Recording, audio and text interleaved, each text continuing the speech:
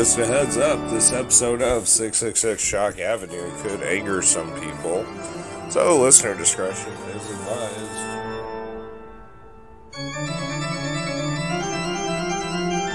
Hi everyone, and welcome to 666 Shock Avenue, where we give you the truth as it is for the spooky season.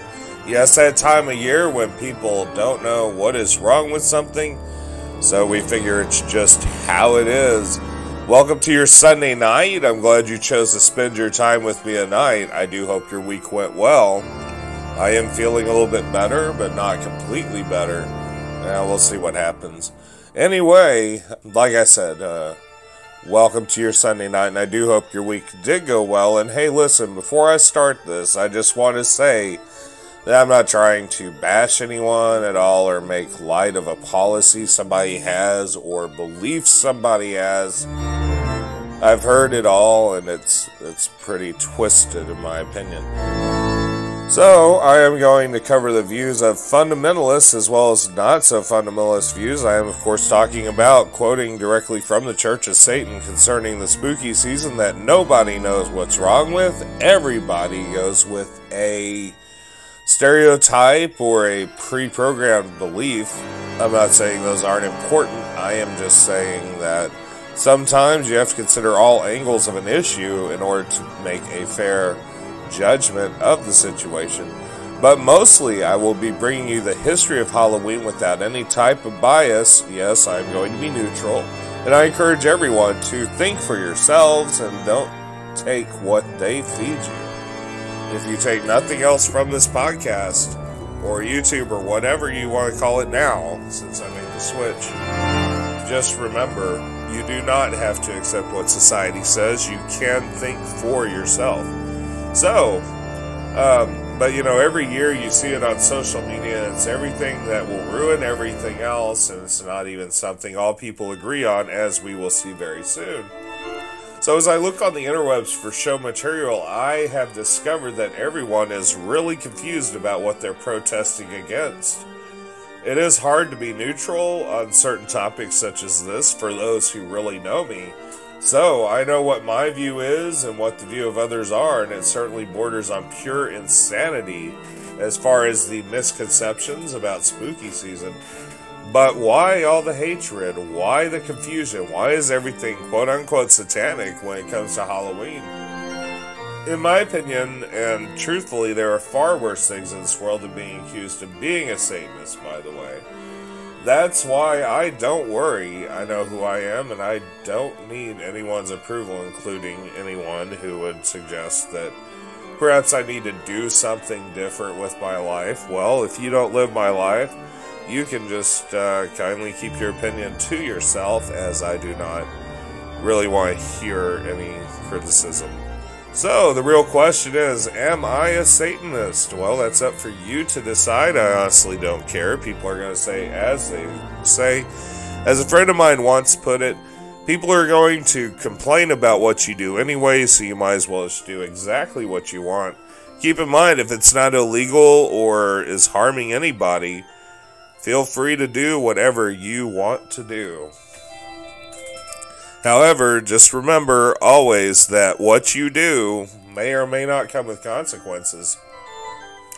And if you're okay with withstanding the penalties of those actions, you can indeed do whatever you want, no matter how illegal it is. But just remember, society has repercussions for things that we need to kind of try not to do. Most of it's just common sense, like if it's against societal norms, which a lot of things are that shouldn't be, but the real things that matter the most that society is against is who we should really look out for, are these people that do everything against society's norms and standards and what's against common sense, and then they look like total trash, as they should, if they do something illegal. So, with that being said, we will be quoting from a website, Focus on the Family will be quoted from. I know, don't turn it off yet, because there's an interesting, unpredictable answer that they had given concerning Halloween and whether or not you should celebrate it. Also, I will be quoting a flyer from a interdenominational Christian organization, and I will not mention the name as I do not feel like calling anybody out on this podcast and stuff, but there are a lot of strange things that they had said concerning it. The media has definitely corrupted just about everything.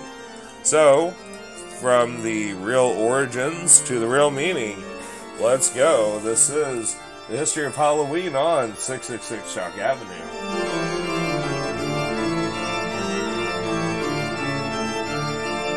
So, welcome to your Sunday and all that again. And I think I will kind of do something a little different here and there today. Anyway, so let's see here. What does Focus on the Family say about Christians celebrating Halloween? This comes from FocusOnTheFamily.com. From their parenting section, an article titled, Should Christians Celebrate Halloween? And they explore some questions from a biblical standpoint, if any of us really are interested in the biblical standpoint. Here it is, though. What does Halloween mean? So, let's go back to the linguistics of the thing. So, Halloween is simply a contraction of All Hallows and Evening. The word itself means Saints' Evening, and it comes from the Scottish terms for All Hallows Eve, and over time a variety of roots and word stems morphed into the modern spelling of Halloween. For those language nerds, there you go, now you know. So, is Halloween the devil's holiday? And this is something we're told quite often. But if we base our answer off historical origins of Halloween, the answer is no.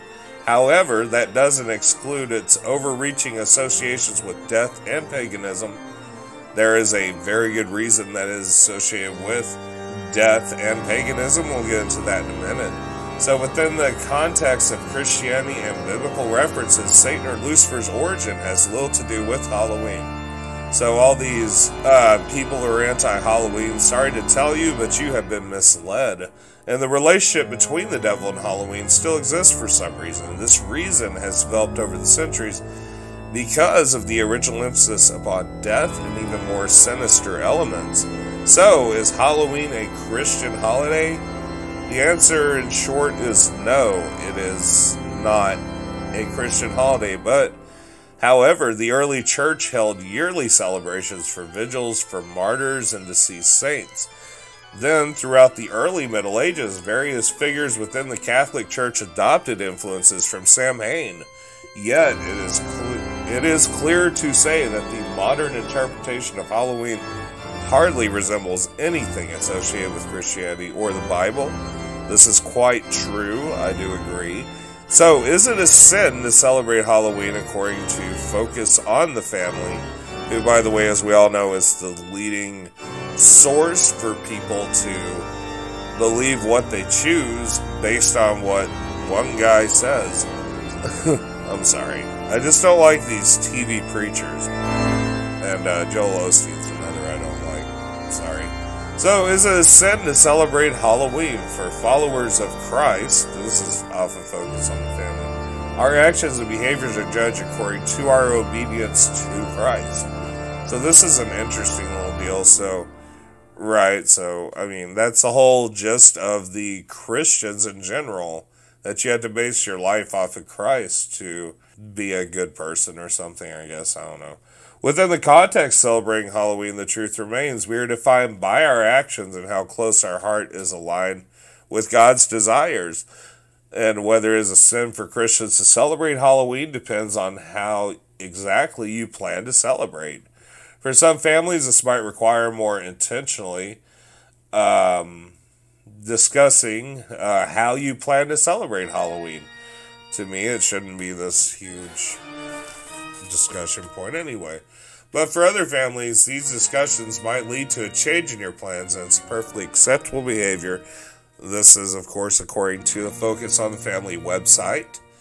And what does the Bible say about Halloween? And since the Bible doesn't address Halloween, surprise, surprise, many Christians liken the celebration to moments where the Bible discusses witchcraft, sacrifice, and worldly behaviors. The Bible contains various teachings on how to behave and interact with the world's troubling celebrations. Then they quote some scripture, which I don't really know if I want to quote on this podcast.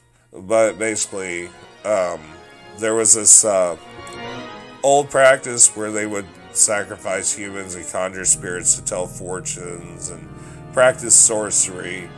And they say this is a basis of what Christians should not do. Yet some might ask how many are making human sacrifices or telling fortunes on Halloween. Well, hopefully none at all. So the focus on the family, they do get it. They do acknowledge that not everyone is a dirty, wicked, evil Satanist who is out to kill everybody, I guess. So basically, for those who know church and all that noise, the New Testament expands upon how Christians should approach different linguistics and everything. So it seems like a whole giant set of rules, right? I mean, it just all seems like another case of satanic panic, because isn't that where it all goes to eventually, right? So, what do we learn here, if anything? So I don't see any condemnation, honestly, for Halloween. Concerning the linguistics and everything, it just seems like another case of satanic panic. But I have to say, though, I am shocked this article wasn't more condemning considering the source. As you know, focus on the family is quite rabid toward people slightly different than them, I do believe. There were some weird things that were a year ago or something, or years ago or whatever. But it seems like, in a nutshell, it's all associations with death. And November 1st was, after all, the Day of the Dead, so this is what it is. To be honest with you, most churchgoers would totally condemn this podcast, and I think you know why. Because of the presence of 666, an anonymous individual on social media once told me, basically, that this will never make me happy and blah, blah, blah. And it's all a bunch of satanic panic, in my opinion. I don't really care, honestly, if you have an opinion, but whenever you go around trying to make it everybody's gospel truth, that is wrong. And, gee.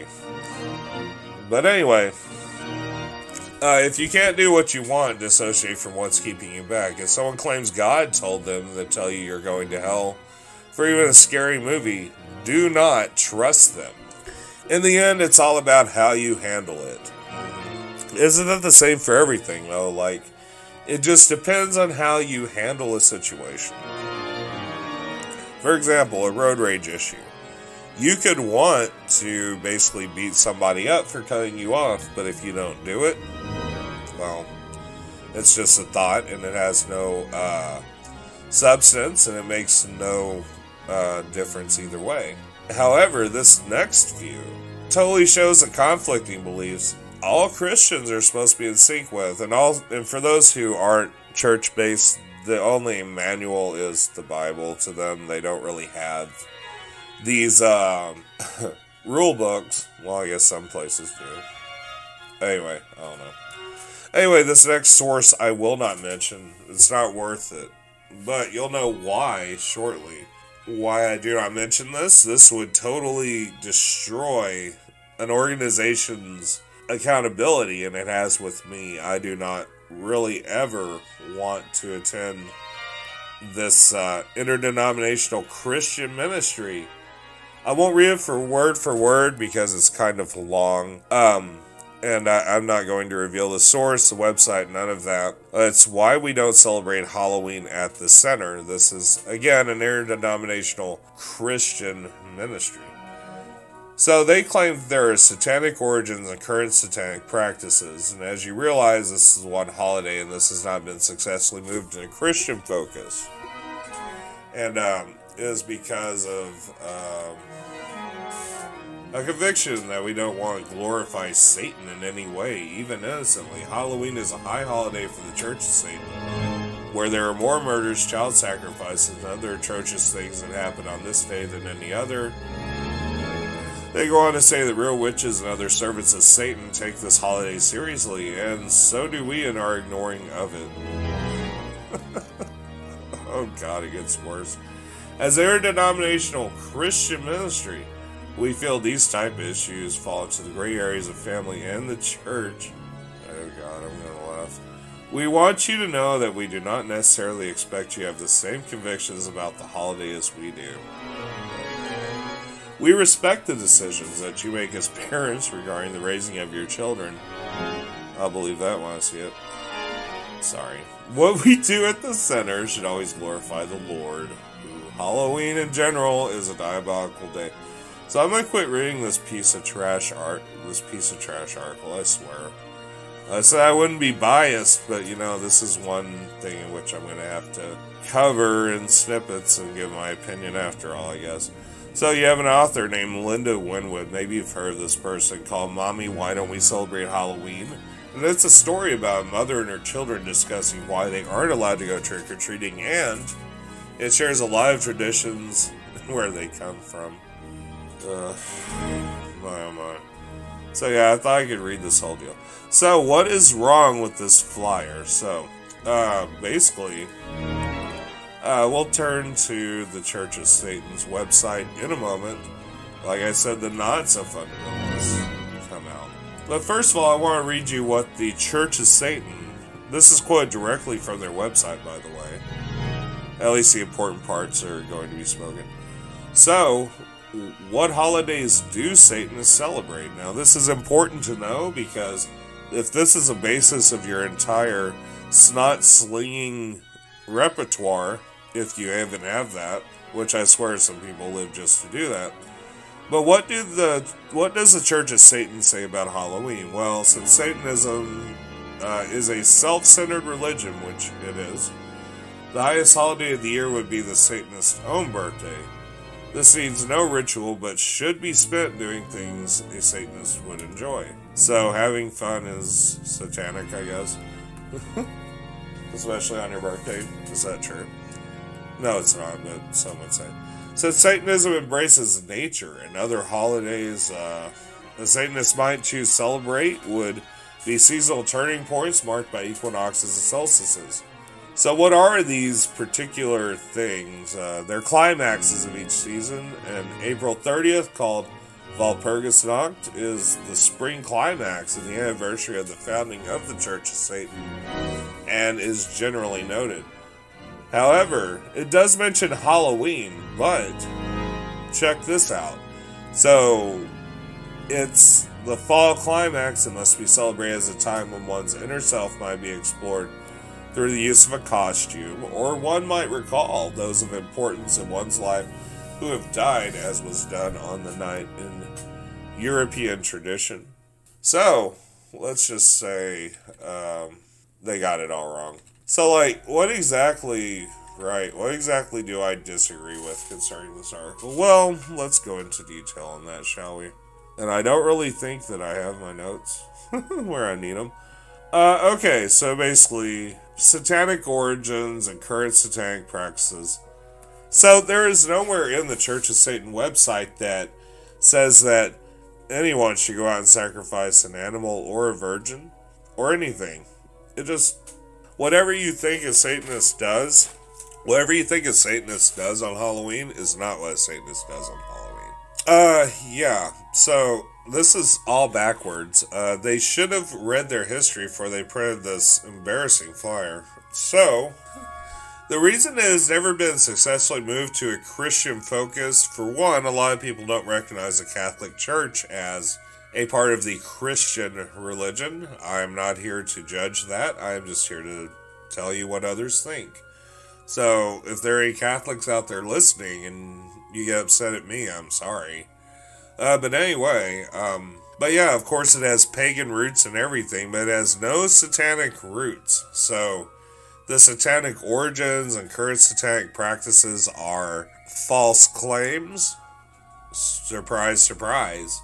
And so it is because of conviction that we don't want to glorify Satan in any way, even innocently. Well, maybe if you check the Church of Satan website, or maybe crack a Wikipedia page online, you'll be able to see exactly where it came from. The one true thing so far is Halloween is a high holiday for the Church of Satan. However, this next part, more murders, child sacrifices, and other atrocious things happen around this day than any other. This next part really cracks me up. Real witches and other servants of Satan take this holiday seriously, and so do we in ignoring it, basically. So, yeah, okay, so you're going to just put blinders on or put blindfold on, whatever. You're going to close your eyes to something, and then maybe it'll go away, right?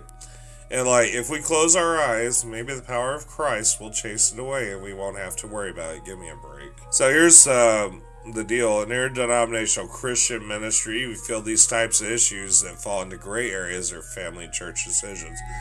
I cannot tell you how wrong this is for some places, as they will literally interfere in parenting. I have seen it a lot, and it's normally cult settings that go like that. But I think that these are one of those people that would... Okay, so I think this is one thing that they're basically BSing the world about. So... especially, we want you to know that we do not necessarily expect you to have the same convictions about this holiday as we do. Whatever. I doubt that a lot. So intrusive, I think. We respect the decisions that you make as parents regarding the raising of your children. No, you do not. You would rather dictate to us how to, even act in the bedroom, I swear to God. People that come from an angle like this would want to critique bedroom manner. I'm not even gonna lie. So, yeah, what we do at the Sarah should always glorify the Lord. Well, how is that happening if you're just quoting a bunch of weird crap that was... there's no basis, no truth, nothing. You're just going to sit here and do stereotypes and assumptions. And you're going to tell me that you, respect the decisions parents make in raising the children. Oh, God, I haven't laughed that much since I was a little girl. Thank you. It's so enticing to do this, I think. So, our not celebrating Halloween here at the center is based on... Oh, God, I can't read this crap much longer. It's a diabolical day as a little positive input to offer our children other than free candy. Was I supposed to do something else since I was a kid with Halloween? I'm curious here. But this is, oh God, displays in stores of blood and gore, witches and skeletons. Maybe if they really study the history, they'd realize why they exist. Did you know that former Satanist priests have shared what Halloween meant to them? Now that part is actually true. As a matter of fact, if you look on YouTube, you will see what the former Satanist priests have shared. But to be honest with you, I don't really know how much of that I honestly believe. I mean, focus on the family, the most holy institution on God's green earth. They weren't against Halloween. So what's the deal with this? And, don't believe everything you see on YouTube, kids. Except for this podcast. There are real witches and warlocks that engage in real human and animal sacrificing. No, there is not. And I can totally prove this. With a quote from Mr. LeVay himself, I can definitely prove this, which we'll get into later. The following are some thoughts about October 31st for your consideration. This is according to them. For 2,000 years, okay, the devil has been actively invading and infiltrating our holidays, or they put in quotes, holy days, in parentheses, in quotes, like it's some kind of catchphrase or something like that. And he's been quite successful. Well, I guess he has, hasn't he? But I don't think that you know what you're talking about. It's time for Christians to examine all our holiday celebrations. Well, you know what? Maybe it is, because there's probably a lot of things you don't know about your own holidays that I've found through research.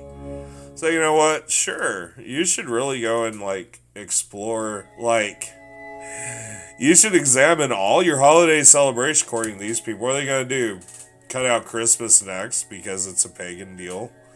With some of the things we do that we didn't know was pagan. I mean, seriously, come on.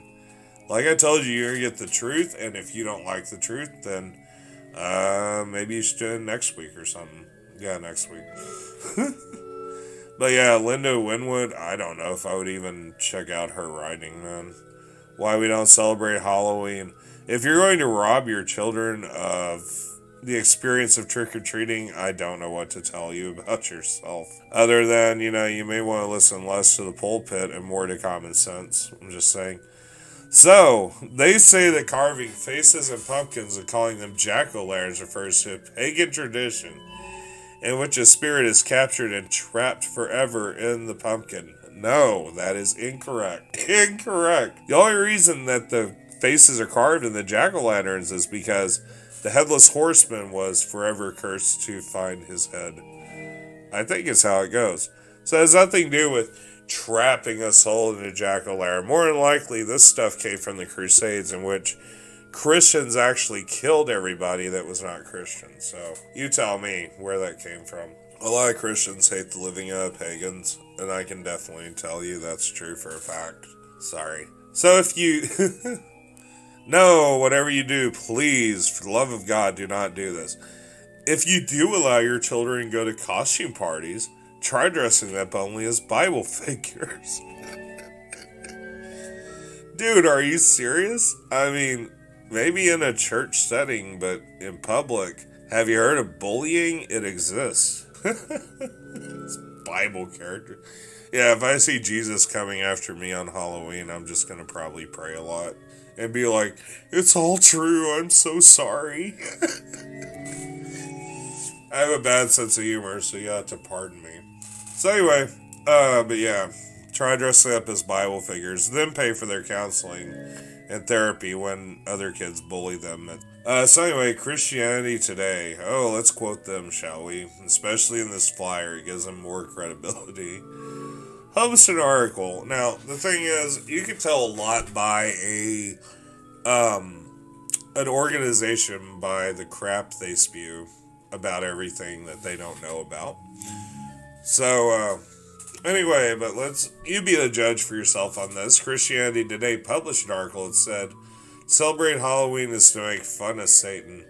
And because this purpose makes Satan mad, it's okay to participate? No. Why is that? How does that even make sense? So to do this, that's where we get trunk or treat and the hell houses and all this noise for Halloween. If that's your idea of a Halloween well spent, that is absolutely your choice. Like I said, this podcast was, or this YouTube video, wherever it is, podcast on YouTube or vlog or whatever, was not put here today to make fun or light of any policy or religious belief. Please don't get me wrong. And of course, this video gets flagged or whatever. I can guarantee you. I can provide references to what I have said in this podcast, which they'll be in the description.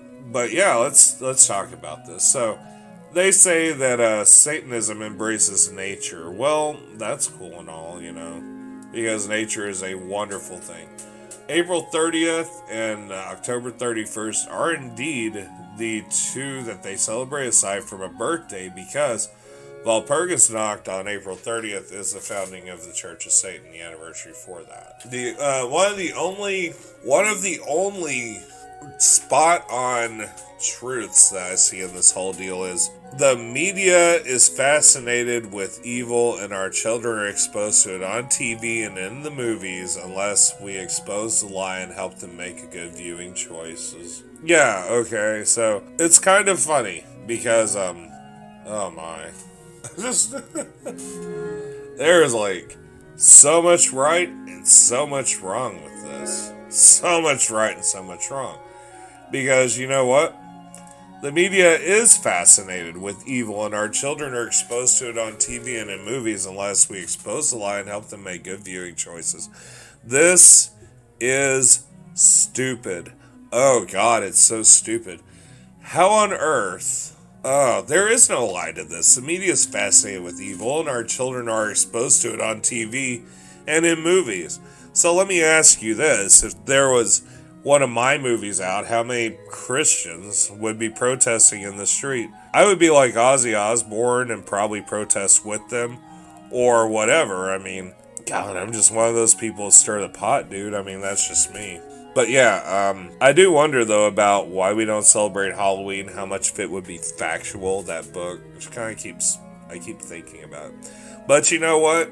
I'm going to tell you something. The media is fascinated with evil, and yet we allow them to watch these half-naked women in music videos sell sex, and we're perfectly okay with watching the news, which should probably have a mature audience rating due to all the war and blood and gore and all the terrible crimes and the way that evil people basically are.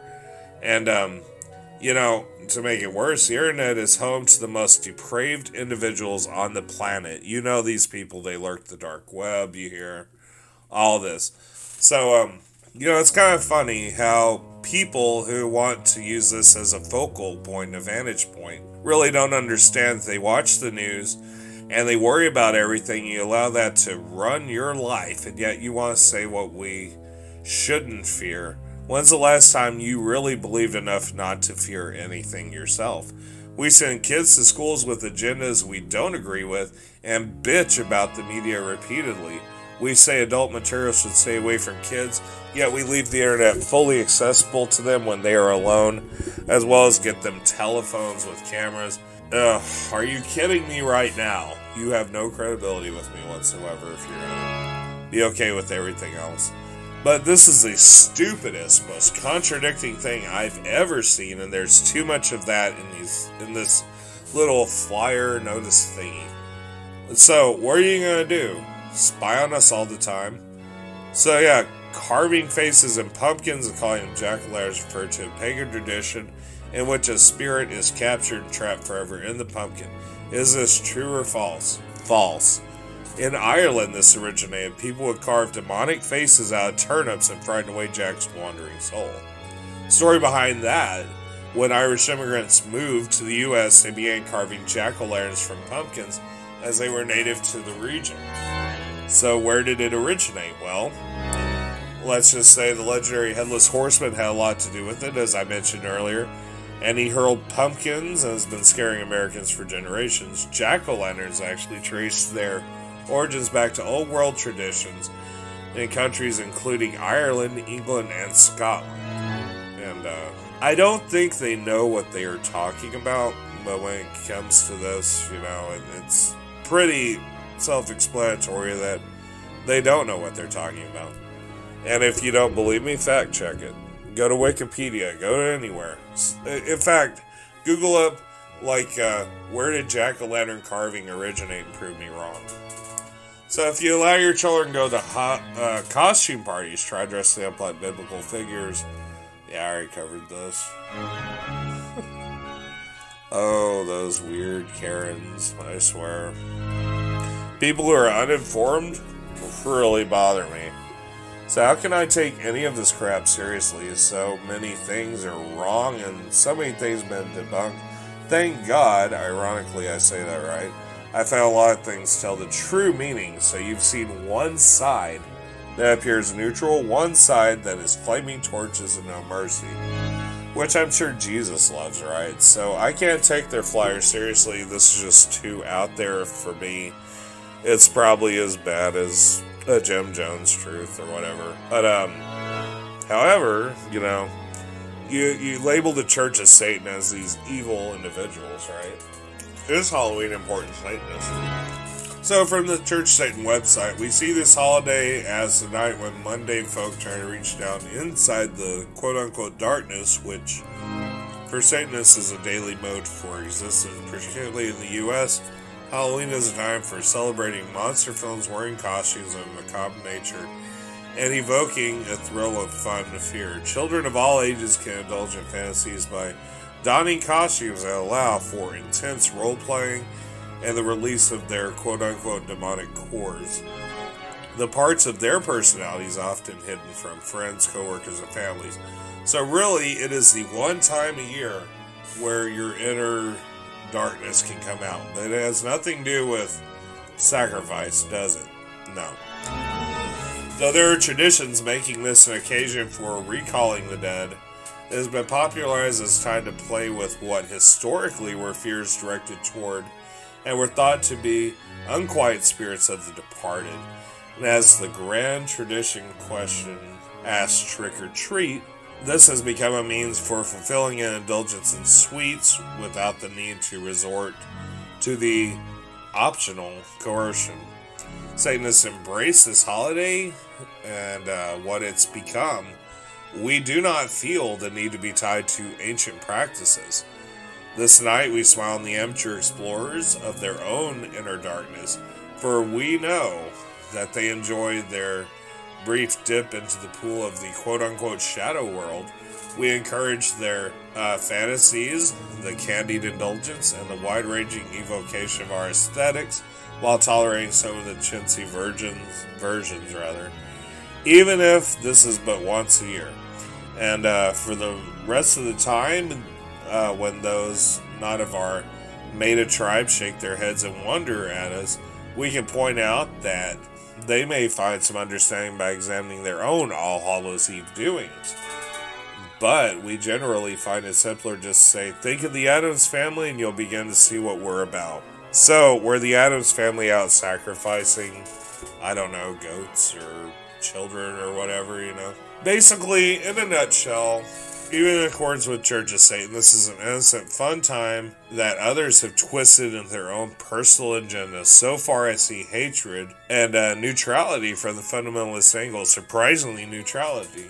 And so now it's time to get the history of Halloween.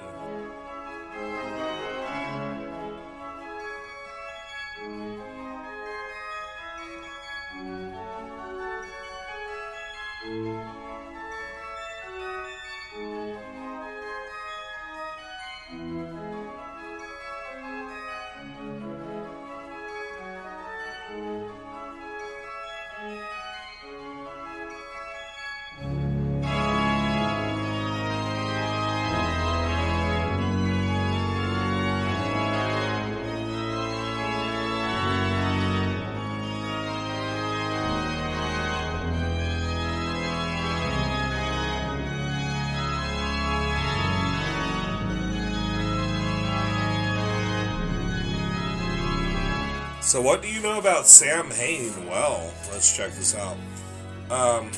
Where did it originate and everything? Well, for one, it's a Gaelic holiday, and this means that there were probably roots not only in Ireland, but Scotland, any country where they speak Gaelic or a Gaelic dialect of Italian, and, this whole ordeal is pretty interesting.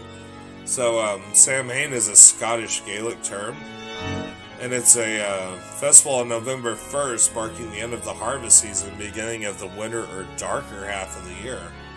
That is also the Irish language name for November. And celebrations began on the evening of the 31st of October, since Celtic Day began and ended at sunset, and this is about halfway between the autumnal equinox and the winter solstice. It is one of the 4 Gaelic seasonal festivals, along with 3 others, Imbolc, Beltane, and Lugos, or something like that. I probably screwed that up. And historically, it was widely thought that Ireland, Scotland, and Isle of Man held a similar festival called Ceann Gaeltacht in Wales. I know I mispronounced that, sorry. Basically, it's celebrated all over. And so basically, Celtic pagan origins and some Neolithic passage tombs in Ireland and Britain were aligned with the sunrise at the time of Samhain. So it is mentioned that the it is mentioned in the earliest Irish literature, thank you, by the 9th century, that it's associated with many important events in Irish mythology. The early literature says that Samhain was marked by great gatherings and feasts, and was when the ancient burial mounds were opened, which were seen as portals to the other world, and some of the literature also associates Samhain with bonfires and sacrifices. So that's old ideals, right? But then again, you have to wonder something, right? Whether or not there were sacrifices, I don't know. All I know is you have to consider the source in any situation, whether something is told to you or whether you read something. This is all on Wikipedia, by the way. So the festival was not recorded in detail until the early modern era. So when cattle were brought down from the summer pastures and livestock were slaughtered, special bonfires were lit, which were deemed to have protective and cleansing powers. Like three celebrations or threshold festival, when a boundary between this world and the other world thinned, making contact with the spirits or fairies more likely. More scholars see them as remnants of pagan gods at Samhain. They were appeased with feelings of food and drink, and to ensure the people, the livestock, survived the winter. The souls of the dead kin were also thought to revisit their homes, seeking hospitality in a place where the table was set for them during the meal. Mumming and guising were part of the festival. This is from at least early modern era, whereby people went door to door in costume, reciting verses in exchange for food, and the costumes may have been a way of imitating and guising oneself from the glossy, and divination was also a big part of the festival. It often involved nuts and apples. In the late 19th century, John Rees and James Fraser suggested that it had been the Celtic New Year, but that is disputed. So in the 9th century, the Western Church endorsed the 1st of November as an All Saints' Day, possibly due to the influence of Alcuin, Alcuin. 2nd of November later became All Souls' Day.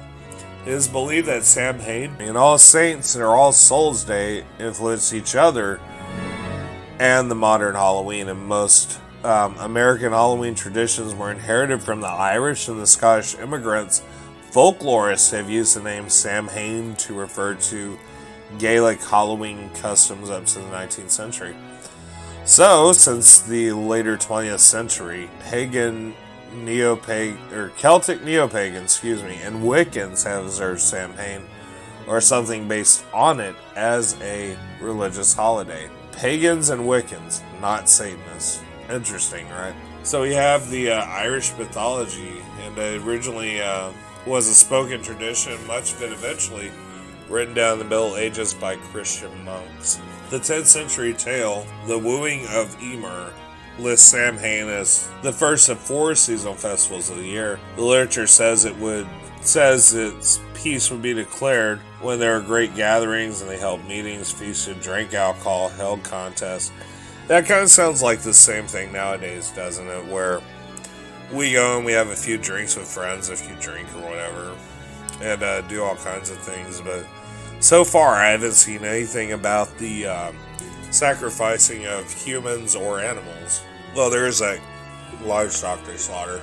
I think there are a bunch of different religions, like the Muslims, I believe, kill a camel for eating bark or something like that. So it's there, and of course, back in the Old Testament times, they slaughtered animals in the temple. So these gatherings are a popular setting for early Irish tales, and the tale of Cormac's Adventures says that the Feast of Terror was held every 7th Samhain, hosted by the High King of Ireland, during which new laws and duties were ordained, and anyone who broke the laws established during this time would be banished. And according to Irish mythology, Samhain was a time when the doorways to the other world were opened and allowing supernatural beings and the souls of the dead to come into our world. So, kind of like a Ouija board deal, I guess, except you open a portal another way. So each year, the Fire Breather Island emerges from the other world and burns down the Palace of Terror during the Samhain Festival. After lulling everyone to sleep with this music, one Samhain, the young Fionn Mac Connell, or whatever it's called, is unable to stay awake and slays Alan with a magical spear, which he has made leader of the, looks like Flana. In a similar tale, one Samhain, the other world being Quilda, I believe that's how it's called, comes out of the burial mound on Stephen Amon and roasts a pig. I don't know what that is. So Fionn kills Quilda with a spear and he re-enters the mound. Fionn's thumb is caught between the door and the post as it shuts. As he puts his mouth to his pain, his thumb has been inside the other world, so Fionn is bestowed with great wisdom. This may refer to gaining knowledge from the ancestors.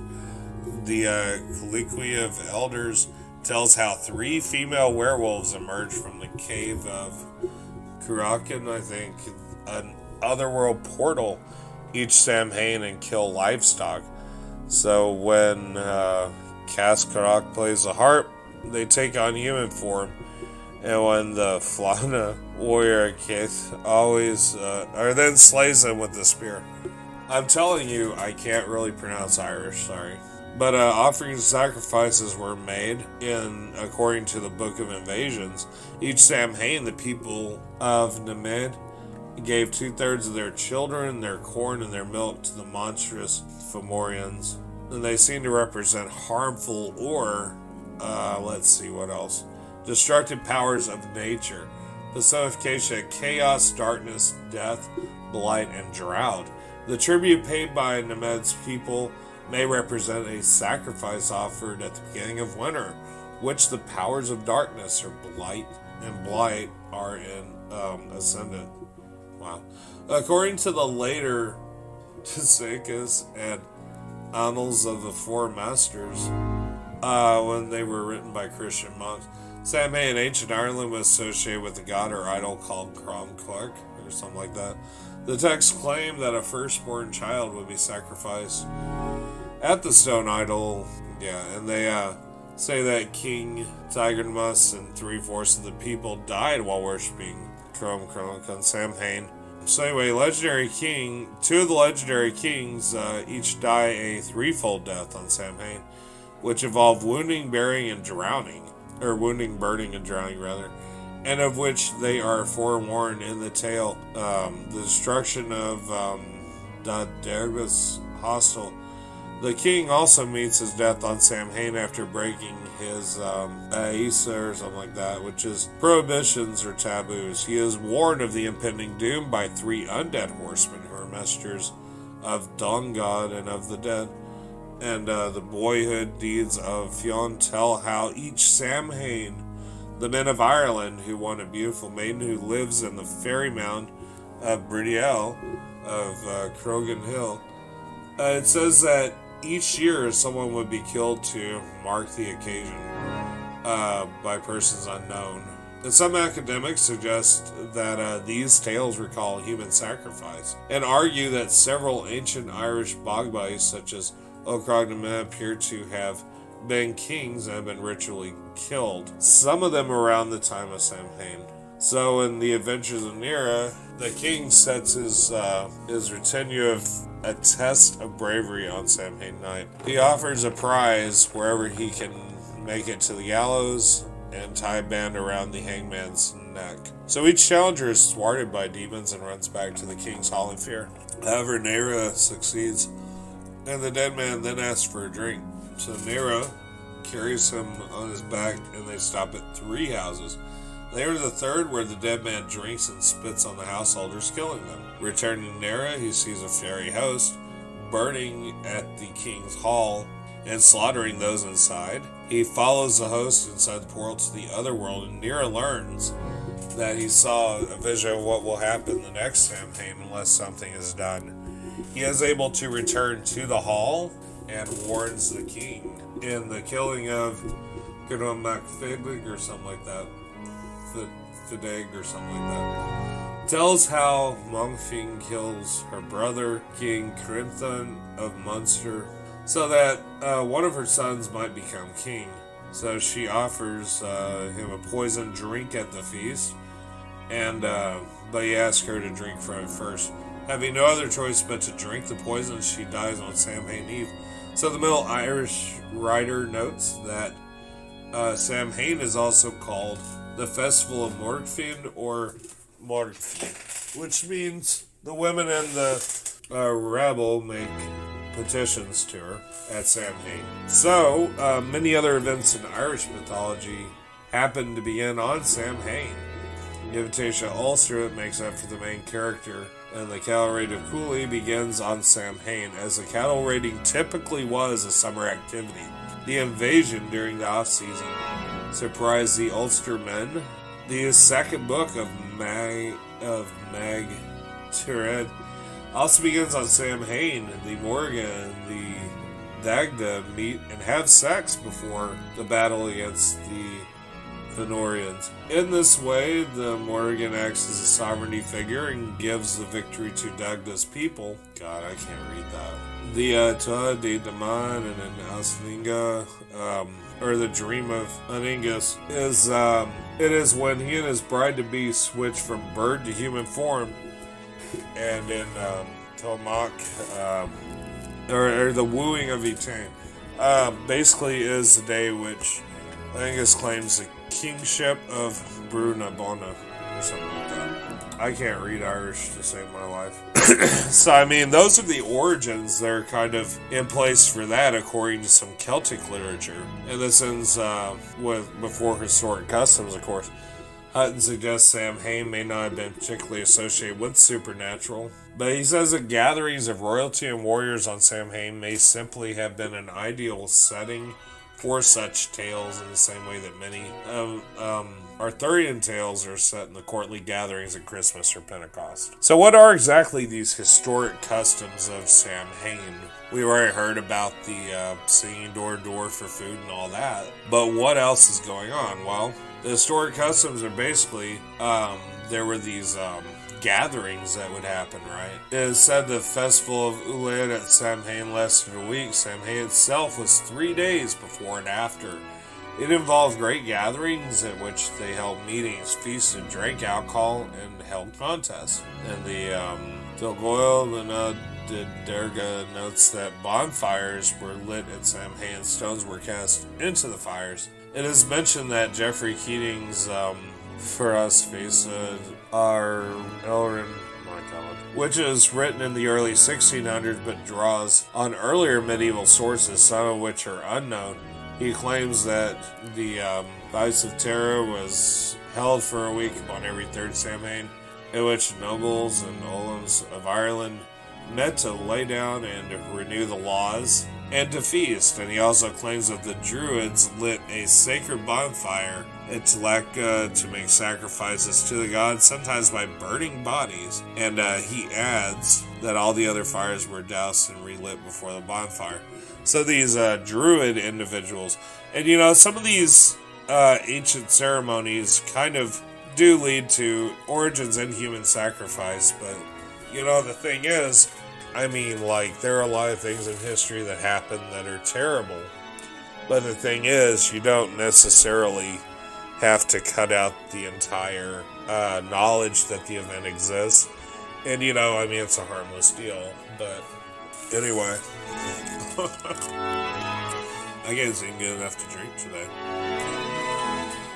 So they were lit on hilltops at Samhain, and there were these rituals involving them. By the early modern era, they were most common in parts of the Scottish Highlands, on the Isle of Man, and north of Mid-Wales, and in parts of Ulster.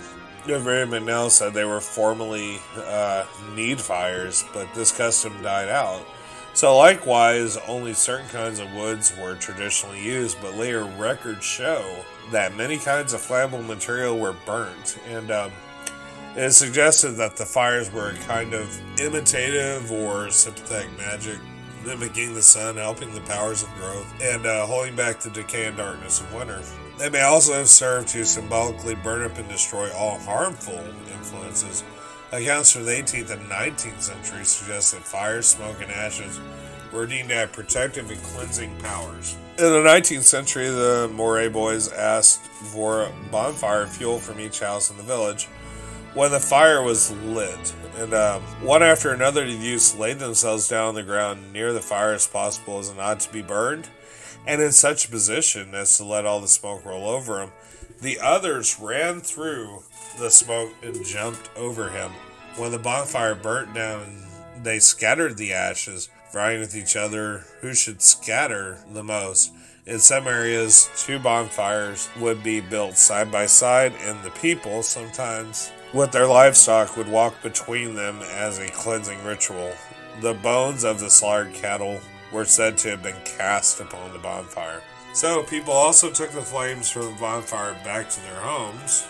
During the 19th century, in parts of Scotland, torches of burning fear or turf were carried around homes and fields to protect them.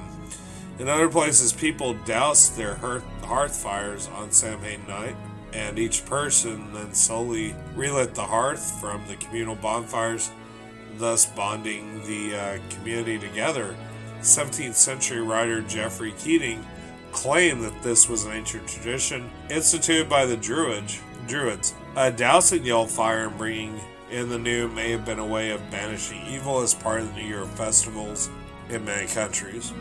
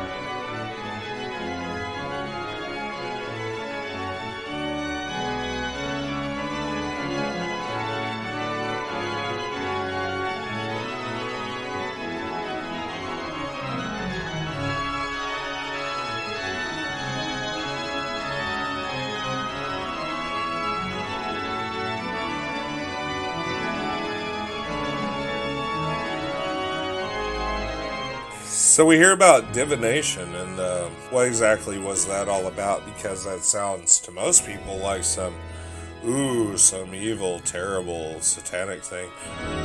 But it was quite the opposite, really. So the bonfires that they used were used in divination. In 18th century, a ring of stones, one for each person, was laid around a fire, perhaps on a layer of ash. Everyone ran around with a torch, exulting in the morning. The stones were examined, and if there were any mislaid, then it was said that the person it represented would not live out the year. So a similar custom was observed in North Wales and in Brittany, and James Fraser suggested that this may come from a quote-unquote older custom of actually burning them. An example is human sacrifice, and it may have always been symbolic. Divinations has likely been a part of the festival since ancient times. It has survived in some rural areas.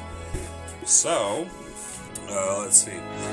At household festivals throughout the Gaelic region of Wales, there were more rituals intended to divine the future of those gathered, especially with regard to death and marriage. And the apples and hazelnuts were often used in these divination rituals and games. So in Celtic mythology, apples were strongly associated with the other world and immortality, while hazelnuts were associated with divine wisdom. So one of the most common games was apple bobbing. You might recognize this. And another involved hanging a small wooden rod from the ceiling at head height with a lit candle on one end and an apple hanging from the other. This is different, I guess. The rod was spun around and each person took turns trying to catch the apple with their teeth. Apples were peeled in one long strip and the peel tossed over the shoulder and its shape was said to form the first letter of the future spouse's name. Kind of interesting. 2 hazelnuts were roasted near a fire, one named for the person roasting them, the other for the person they desired. If the nuts jumped away from the heat, it was a bad sign. If the nuts roasted quietly, it foretold a good match. Items were hidden in food, usually cake, and portions of it served at random. A person's future was foretold by the item that they happened to find. For example, a ring meant a miscarriage, and a coin meant wealth, and a salty oatmeal bannock was baked. The person ate it in 3 bites and then went to bed in silence without anything to drink. This was said to result in a dream in which the future spouse offers them a drink to quench their thirst. Egg whites were dropped in water, and the sheets foretold the number of future children. Young people would also chase crows and divine some of these things with the number of birds or the direction they flew. So what about the spirits and souls of Samhain? So it was seen as a geminal time when the boundary between the world and the other world could more easily be crossed, and this meant the Gauci, the spirits or fairies, could more easily come into our world, and many scholars saw the spirits and fairies as remnants of pagan gods and nature spirits. Let's see here. Samhain is believed that the spirits and fairies were needing to be propitiated to ensure that the people and their livestock would survive the winter. Offerings of food and goods would be left outside for them, and the portions of crops might be left in the ground for them. One custom, described as a blatant example of a pagan rite surviving the Christian epoch, was recorded in the 17th century. On the night of the 31st of October, fishermen and their families would go down to the shore, and one man would wade into the water up to his waist, where he would pour out a cup and ask the Shoni, whom he called the god of the sea, and to bestow them with a good catch. The custom was ended in the 1670s after a campaign by the ministers, but the ceremony shifted to the springtime and survived till the early 19th century.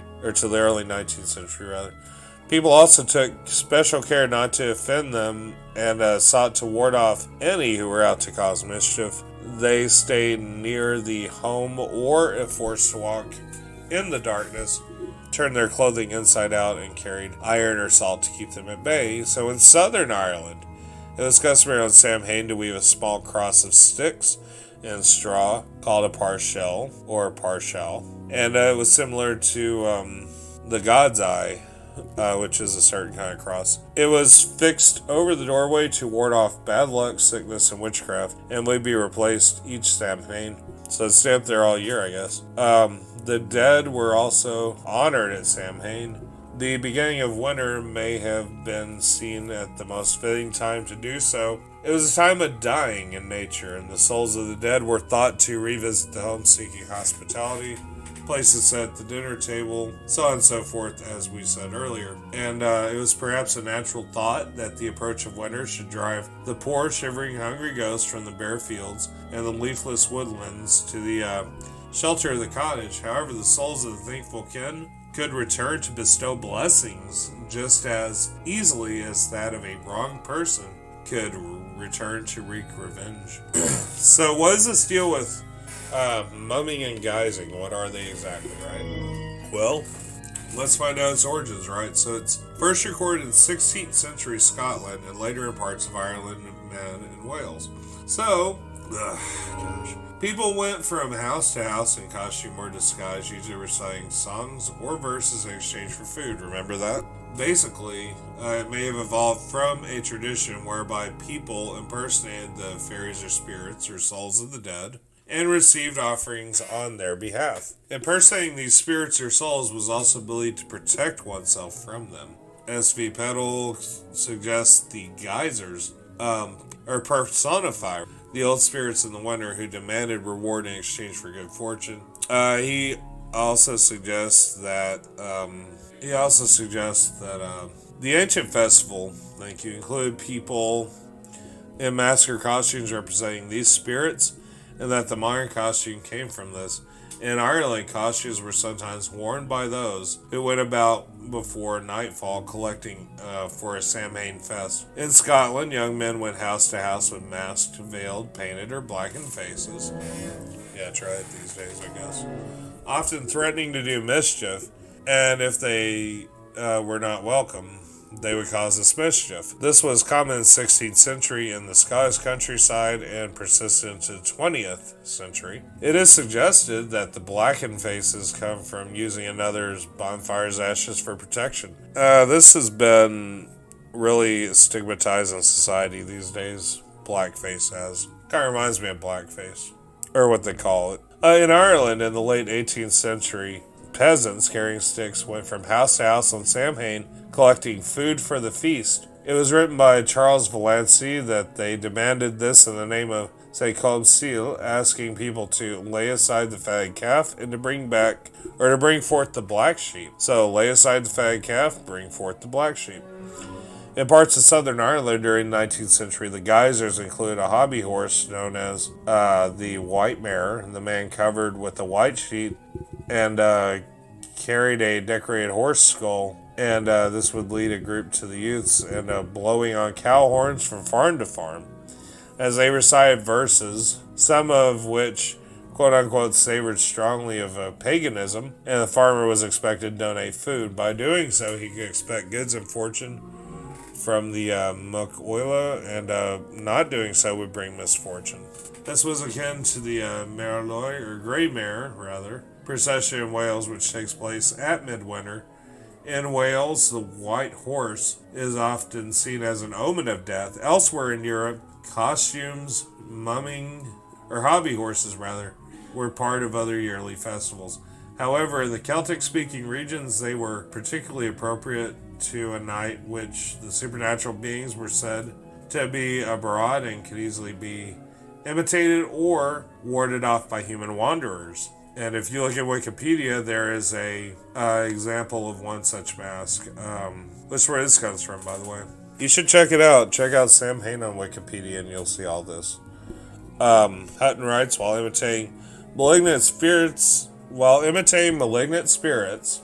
come on, it is a very short step from guising to playing pranks. So, pranks began to be a big deal on this. Playing pranks at Samhain is recorded in the Scottish Highlands as far as back as 1736 and was also common in Ireland, which led to Samhain being nicknamed Mischief Night, and in some parts they did call it this.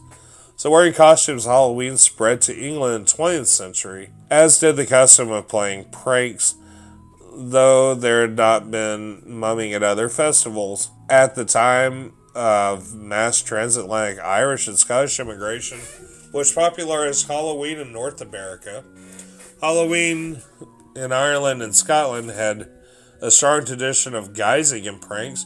Trick-or-treating may have come from the custom of going door to door, collecting food for Samhain feasts and Samhain bonfires to offer sacrifices to the fairies and spirits. Alternatively, it may have come from the All Hallow Tide custom of collecting soul cakes, and that's needing a citation. On Wikipedia it says. The traditional illumination for geysers and pranks abroad this night in some places were provided by turnips or mangel-wurzels, hollowed out to act as lanterns, and often carved with grotesque faces. They were set on the windowsills by those who made them. The lanterns were variously said to represent the spirits of supernatural beings, or were used to ward off the evil spirits. These were common in parts of Ireland and Scottish Highlands in the 19th century. They were also found in Somerset. In the 20th century, they spread to other parts of Britain and became generally known as jack-o'-lanterns. What about the livestock? Samhain was traditionally a time to take stock of herds and food samples. Cattle were brought down to the winter pastures after 6 months in the higher summer pastures, and it was also a time to choose the animals that would be slaughtered, and this custom is still observed in many who farm and raise livestock. So it still continues on this day. It is thought some of the rituals associated with the slaughter have been transferred to other winter holidays, such as St. Martin's Day on 11th November in Ireland, where an animal, usually a rooster, goose, or sheep, would be slaughtered, and some of the blood sprinkled on the threshold of the house. It was offered to St. Martin, who may have taken the place of a god or gods, and it was then eaten as part of the feast. This custom was common in parts of Ireland until the 19th century and was found in some other parts of Europe. At the New Year in the Hebrides, a man dressed in cowhide and would circle the township sunwise. A bit of hide would be burnt, and everyone would breathe in the smoke. And these customs were meant to keep away bad luck, and similar customs found in other Celtic religions. So during the late 19th and 20th century, there was a Celtic revival as an upswell of interest in Samhain and other Celtic festivals. I wonder who's responsible for that. Probably all the people who were told by religious people or otherwise, maybe people on the internet, that that they were evil and satanic and their life was terrible and they suck. So therefore, they were all going to hell because they said so, which is the norm. A lot of people have nowhere else to go, right? So, sadly, that's how we live now, right? So, but there was an upswell in interest, and Sir John Rees put forth that it was the Celtic New Year. He inferred it from the contemporary folklore in Ireland and Wales, which he felt was full of Halloween customs associated with new beginnings. He visited Man and found that the Manx sometimes called 31st of October New Year's Night, or Hagong in the Tamaric Empire, written in the Middle Ages, reckoned the year around 4 festivals at the beginning of the season and put Samhain at the beginning of those.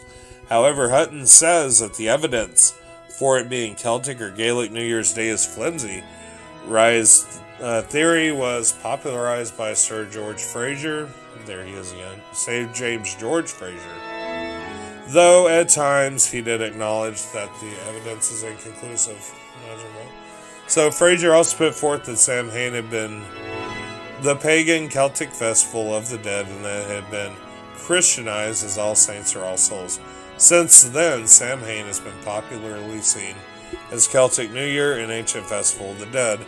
The calendar of the Celtic language, for example, begins and ends in Samhain. That's interesting. So, in the Brittonic branch of the Celtic languages, Samhain is known as the Cleanse of Winter, and the Brittonic lands of Wales, Cornwall, and Brittany held festivals on 31st of October, similar to this Gaelic one. In Wales, it is Clongioth in Cornwall and Antide in Conway. In Brittany, it's Clongui. Okay. I cannot pronounce any of this. I'm sorry. I butchered it all. The Manx celebrate on the 31st of October. It's celebration of the original New Year's Eve. Traditionally, children carve turnips rather than pumpkins and carry them around the neighborhood singing traditional songs relating to Hoptuna. So, in 609, what is All Hallow Tide about exactly? In 609, Pope Boniface IV endorsed 13th of May as a holy day, commemorating all Christian martyrs. By 800, there was evidence that churches in Ireland and England were holding a feast commemorating All Saints on the 1st of November, which therefore became All Saints' Day, or as we know it more commonly, the Day of the Dead. And this was apparently inspired. It apparently inspired somebody, the Amo of Salzburg, Bavaria, to hold a feast on this day. James Fraser suggests the date was a Celtic idea, bringing the date to Samhain, while Ronald Hutton suggests it was a Germanic idea, writing that Irish Church commemorated All Saints on the 20th of April. Some manuscripts of the Irish Mortology of Tilgat and which date to this time have a commemoration of All Saints of Europe on 20th of April, the commemoration of All Saints of the world on the 1st of November, or the Day of the Dead. It is suggested that Alcuin, member of Charlemagne's court, introduced the 1st of November date as All Saints in the Frankish Empire, and in 835 the empire officially adopted the date. In the 11th century, 2nd of November became established as All Saints' Day, and this created a 3-day observance known as All Hallow Tide. All Hallows Eve on the 31st of October, All Hallows Day on the 1st of November, and All Saints' Day on the 2nd of October. It is widely believed that many of the modern secular customs of All Hallows Eve or Halloween were influenced by the festival of Samhain. Other scholars argue that Samhain's influence has been exaggerated, and that All Hallows Eve influenced Samhain itself. Most American Halloween traditions were brought over by the Irish and Scottish immigrants of the 19th century. Then, through American influence, these Halloween traditions spread over countries by the late 20th century. So, who celebrates all this? Well, for example, the Wiccans celebrate a variation of Samhain as one of their yearly Sabbats, the Wheel of the Year. It is deemed by most Wiccans to be the most important of the four greater Sabbats. Samhain is seen by some Wiccans as a time to celebrate the lives of those who have died, and it often involves paying respect to ancestors, family members, elders of the faith, friends, pets, and other loved ones who have died. In some rituals, the spirits of the dead are invited to attend the festivals. It is seen as a festival of darkness, which is balanced at the opposite point of the wheel by the spring festival of Beltane. Wiccans believe that at Samhain, the veil between this world and the afterlife is at its thinnest point of the whole year, making it easier to communicate with those who have left this world. Kind of seems like Ouija boards would come into play from this, right? So Halloween, commonly known as All Halloween or All Hallows Eve or All Saints' Day, is a celebration observed in many countries on 31st of October, the eve of the Western Christian feast of All Saints' Day. It begins the observance of All Hallow Tide, the time in the liturgical year dedicated to remembering the dead, including Saint Hallows, martyrs, and all faithful departed. So there's one theory that holds that many Halloween traditions were influenced by Celtic harvest festivals. Interesting. And to be quite honest with you, I don't really see what all the deal is with this. It seems like a day to remember the deceased, which we should remember often. You just have to really kind of just ask yourself, like, am I going to believe what they say, or am I going to think for myself on some things? I'm not saying that you should, really, I'm going to include a link in the bottom for this, by the way, so you can check this out. But, the thing is, in a nutshell, it was like, everything is just so evil and satanic and weird and wrong, and all these freaks come out. But to be honest with you, I don't really see this whole thing as satanic or evil. I see it as a way, nothing more, for kids to have a lot of fun. And when they do have a lot of fun, that means that everybody wins. It's a time for free candy, not a time to offer virgin sacrifices to whatever may be dwelling down below. Some people don't even know. But you have to choose your battles. So part of it is, any church that downs Halloween yet holds a trunk or treat is probably not a very credible source to get all your information about the afterlife from. Any church that condemns Halloween yet participates in trunk or treat and thinks that's absolutely fine should not be taken seriously, in my opinion. Also, churches that try to tell you how to raise your family when it's really none of their business how you raise your family. That's another example of when you should not listen to these holier-than-thou people in most cases. Now, I know a lot of you are thinking, well, it is satanic and blah, blah, blah, and my church told me this and my church told me that. If your church is telling you not to have fun in life, they are not the right church for you. As long as you are not killing somebody, doing things that are illegal, like very bad drugs, or like drinking, driving, and murdering a family of 4 on a sunny day in the country, whatever. I mean, as long as you're not out being a total idiot and you just don't hurt anyone, you keep to yourself. It's kind of interesting. I talked to somebody on the internet quite a lot. Known him for a while. I don't think he mind. He knows who he is, but I'm not going to mention his name. But yeah, he's the one who is responsible for a lot of things that I believe, in life. He is very influential, and he's an all-around great guy, and if anyone tells you otherwise, they don't know what they're talking about. So, I was given advice long ago that it doesn't matter what you do in life, people are always going to complain about it. So, do whatever you want to do anyway.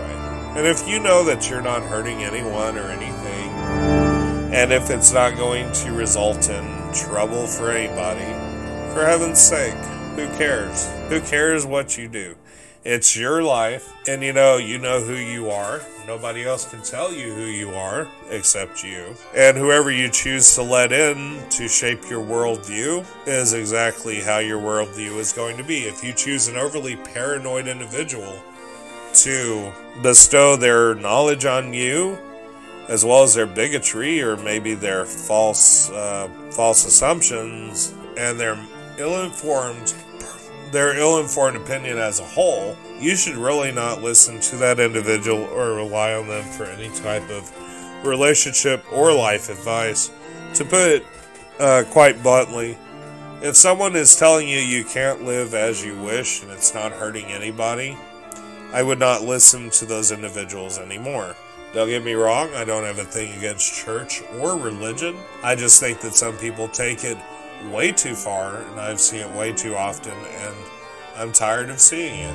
If you have a religion, or if you have a religious belief, or if you have a faith, or whether you worship Buddha, Jesus Christ, or the boogeyman, always remember, if you wouldn't want someone shoving an opposite belief down your throat, do not shove it down theirs. It is courtesy, and it's what's right, you know. You have to be courteous, you have to respect others. You have to totally leave well enough alone when you totally must leave well enough alone. If you can't tell the difference, do me a favor. Don't go out in public. It's probably not the best thing for you to do. Because nobody is going to like you and you're going to run into a bunch of disappointment. If you think your opinion is all that matters in this world, guess what? Nobody else is going to care. Same with me. I don't really care. You can call me a Satanist. In fact, lately I was having a conversation with a gentleman who asked me if I was a witch or a Satanist, to which I told him I don't know what I believe anymore. That individual was answered like that because I knew exactly what would have happened if I said anything other than that. He was going to browbeat the living out of me, and I've been through enough of that stuff. There are people who do not understand that fantasy is fantasy, and not everybody is out to get them. There's, whether you believe there is a devil or not, or a God or not, that's cool, that's up to you. But the thing is, I don't even bother sharing what I am anymore, because someone always finds fault in it. Especially when I write horror movies, which is the devil's work, you know. So I pretty much got tired a long time ago of opinions. And to be honest with you, if you weren't part of the foundation, don't come in trying to renovate the structure. I am doing well. I stay to myself. And I do have an announcement to make concerning something I've been doing for a while. I am actually pro-marijuana, and it has helped me not relapse on the bottle. I have not done opioids in over 5 years, therefore I'm clean off opioids. And before you start downing anything that you can smoke as a relief for an ailment or maybe a stress that keeps you from doing stupid things that can kill you. If I'm wrong for that, well, that's your opinion. And I've been very cautious as to whether or not to reveal this publicly on the podcast. But, you know, opinions are what they are, and I'm tired of hiding exactly what I am in private. I never tried to hide anything. I just knew that people would never, ever understand. And let me tell you, it's been a much better life and a much better world for me ever since I got the relief that I needed, without harmful prescription drugs or Big Pharma doing a recall or anything. Now, I know that there's going to be all kinds of opinions, but to be honest with you, I don't care. Because this is my life, it's not yours. If I want to sit all day indoors and have my own little world before me and not even go outside or bother a soul, I mean, what is it to you or anyone else what I do? And so, with all that being said, that was the pre-Halloween special for 666 Shock Avenue. I really, really hope that you did enjoy this podcast, that you're a little bit more schooled now. The link to the Wikipedia will be below in the description. Please comment, like, subscribe, share, email realmofnightmares@mail.com. Patreon Adventurous Insanity, buy me a coffee at SJ42Pro. And soon I might even have a listener line back up and running where you can call, text, leave a message, get in touch with the show. The number that's currently on 666 Shock Avenue's page on Facebook is incorrect. That will be taken off very soon. And stuff, because I don't need a number I'm not registered with being called that I gave out on the internet. That's not nice. But yeah, I hope that whatever you decide to do this Halloween, that you do not be invasive, stick your nose in other people's lives, or tell them they are going to hell. And I got a little tip for the Christians out there that maybe listen to this, maybe don't. Probably closet listeners, because God forbid I listen to anything with 666 in it, which, by the way, is not the mark of the beast, it's the mark of man. So, good luck on that. If you read your Bible, you'd know that. But anyway, with all that being said, that is the show. Please be careful this Halloween. Don't do anything stupid. Don't tell others how to live their life if only you disagree with it.